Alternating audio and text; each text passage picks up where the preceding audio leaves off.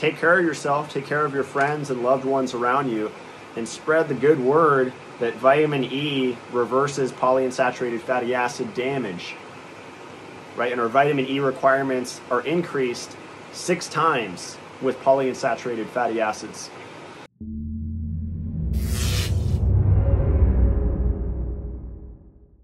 So my personal protocol was 4 twice a day, 4 capsules twice a day. It's a very affordable product.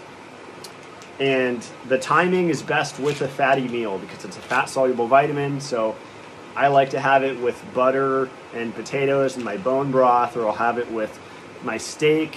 It goes really well with a good grass-fed steak, let me tell you. And it's an endurance thing.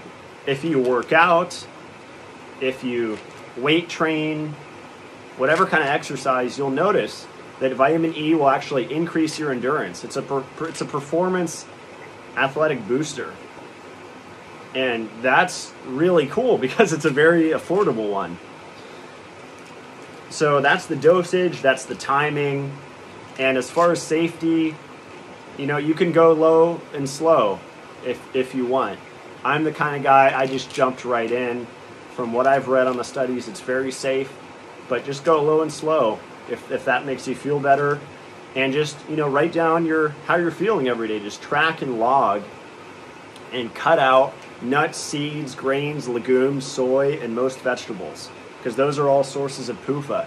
And absolutely cut out the vegetable oils. If you go to a friend's or family member's house, please, without even asking their permission, grab their canola oil, grab their safflower oil, whatever it is, whatever PUFA oil they have. Even avocado, if they're heating avocado oil, which is not stable, throw it in the trash. The only oil that I like say if I'm going to eat a small salad, which I just do mainly for enjoyment, I like arugula and dandelion here and there, especially with the steak. Olive oil.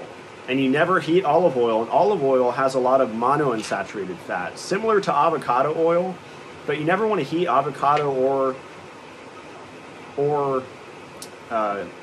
olive oil. You want to stick with coconut oil, ghee. Coconut oil and ghee are the only oils that I cook with.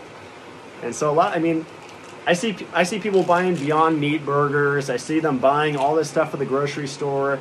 They never look at the ingredient list. What is the Beyond Meat fake burger? It's one of the first ingredients is canola oil. I think there's an intentional poisoning going on. So please spread the word.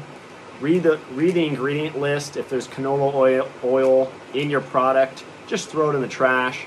If you have an omega-3 supplement, especially a DHA supplement, algae oil supplement, just take it and throw it in the trash and get on vitamin E from Mitolife. Mitolife PUFA Protect. Saving your butt from PUFAs.